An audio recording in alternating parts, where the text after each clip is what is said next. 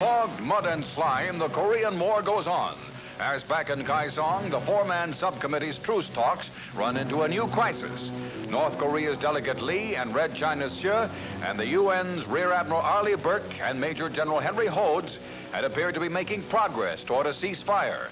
Then here in the neutral area around Kaesong, the Reds charge UN troops with killing a Chinese soldier. They locate the alleged spot on a map for Allied negotiators. And then even before the UN command can investigate the incident, the Reds claim a second UN violation of Kaesong's neutrality and suspend talks.